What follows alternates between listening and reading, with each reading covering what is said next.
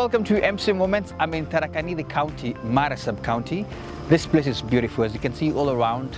And I'm in a hideout called Snow Peak Hotel. Amazing place to be, and if you want to come and have some well done, I would call hospitality, this is a place I would recommend.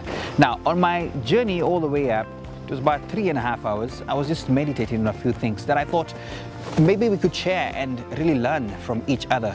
First thing is purely about everybody's way to achieving what I would call success. And I believe this, that everybody has something in them that they want to do in this world before they pass on. But most of the times we end up concentrating on what we don't have to achieve that. For example, there are people who would say, you know, if I had a degree, then I would do this. Others would say, you know, if I had, this amount of money, that's when I would probably open this big business and do all these things and change the world.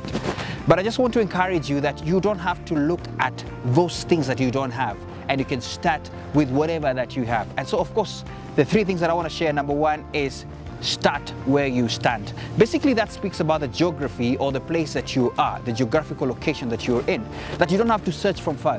One day I decided to become a teacher, and I went to kindergarten, my friend, and I went there and decided to volunteer.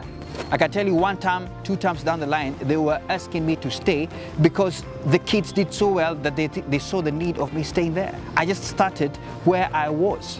So you don't have to go and say, I have to go, to this particular country or to this particular school for me to start making change. Second thing is this, use what you have. I don't even have to quote exact scriptures. Everybody knows. Moses is being asked by God, what do you have in your hands? He says, I have a staff. And that's what God used to do a lot of things. Samson, we are told he kills thousands of Philistines with just a jawbone. It's what he had. Now the question to you is this, what do you have? My friend, you can't say you don't have anything, because the fact that you even have an education to class 8, that means you can do something. I have a friend as well who started a tuition class because he had a Form 4 class. So he decided all primary schools, kids around his village can come for some tuition. Right now, he owns a school with over 900 kids. He's used what he had. The final thing is a principle that I observe, and I hope that I will observe it all for the rest of my life, and it's do it now. The do it now principle. You don't have to wait for tomorrow. The problem we have is this. Some people say, I have this amazing thing I want to do, but I want to start it tomorrow. In fact, let's get more practical. I want to exercise so that at least I can get this particular body that I want. And you know what they do? They plan and say from next month, or after my birthday, or in the new year. In fact, so many people make New Year resolutions and then they end up actually discarding them within the first month. The point is this, start now. Don't wait for a particular day, some special thing to happen. Start now, whatever that you want to do, start now. Yes, so those 3 things. Number 1, start where you stand. Number 2, use what you have. And number 3, do it now.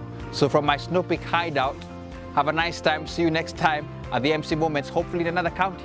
Bye-bye.